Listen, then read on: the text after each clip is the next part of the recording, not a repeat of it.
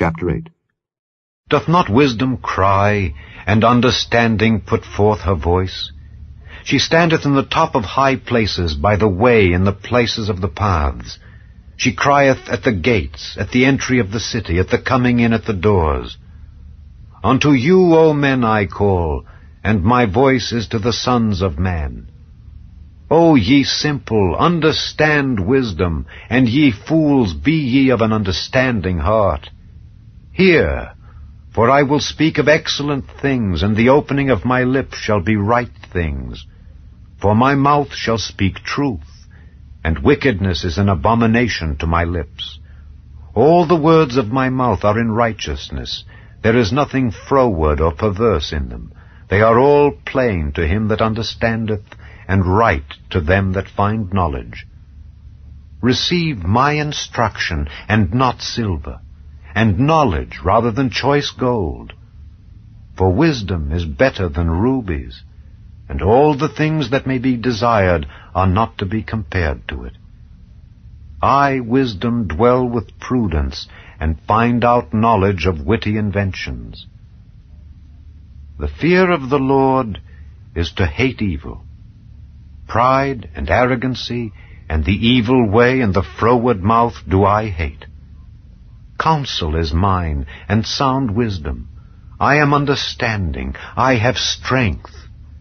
By me kings reign, and princes decree justice. By me princes rule, and nobles, even all the judges of the earth.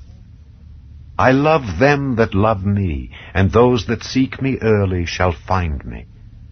Riches and honor are with me, yea, durable riches and righteousness. My fruit is better than gold, yea, than fine gold, and my revenue than choice silver. I lead in the way of righteousness, in the midst of the paths of judgment, that I may cause those that love me to inherit substance, and I will fill their treasures. The Lord possessed me in the beginning of his way, before his works of old. I was set up from everlasting, from the beginning, or ever the earth was. When there were no depths, I was brought forth, when there were no fountains abounding with water. Before the mountains were settled, before the hills was I brought forth, while as yet he had not made the earth, nor the fields, nor the highest part of the dust of the world. When he prepared the heavens, I was there. When he set a compass upon the face of the depth, when he established the clouds above, when he strengthened the fountains of the deep, when he gave to the sea his decree that the waters should not pass his commandment, when he appointed the foundations of the earth, then I was by him, as one brought up with him. And I was daily his delight, rejoicing always before him, rejoicing in the habitable part of his earth. And my delights were with the sons of men.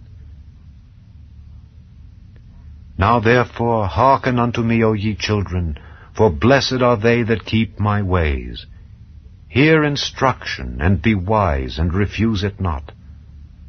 Blessed is the man that heareth me, watching daily at my gates, waiting at the posts of my doors. For whoso findeth me findeth life, and shall obtain favor of the Lord. But he that sinneth against me wrongeth his own soul. All they that hate me love death.